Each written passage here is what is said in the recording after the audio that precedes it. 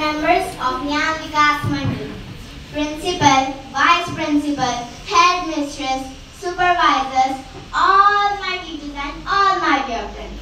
I am Trisha from Standard 4th Division B. Today, I am really happy to have opportunity to express my thoughts on this auspicious occasion of Independence Day.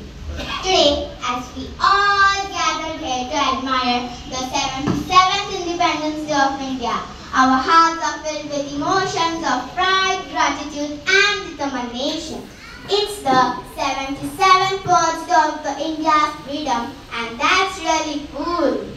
On 15th August 1947, we got independence from the British rule.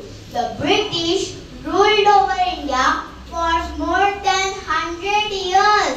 But many brave people like Mahatma Gandhi, Jawaharlal Nehru, Subhash Chandra Bose, Swami Vivekananda and many others worked really hard to make our country free. They laid down their lives and fought valiantly for the India's freedom.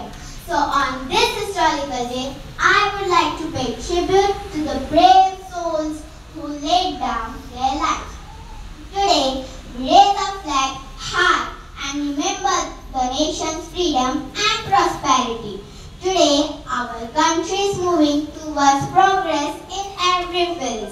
It is writing its own new chapter in every field, like in education, military strength, technology, sports, and many more fields.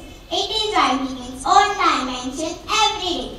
On this occasion of Independence Day, as we are discussing about the progress and the dimension of the country, I think we should be kind, love, and respect each other, no matter where we come from. But everyone should get a chance to learn, to grow, and to be a good citizen of our country. Be honest to make our country a better place. Addressing you today, I end my speech on this occasion. I end my speech by paying tribute and respect to the brave freedom fighters. Many thanks to all of you. Jai Hind, Jai Bharat.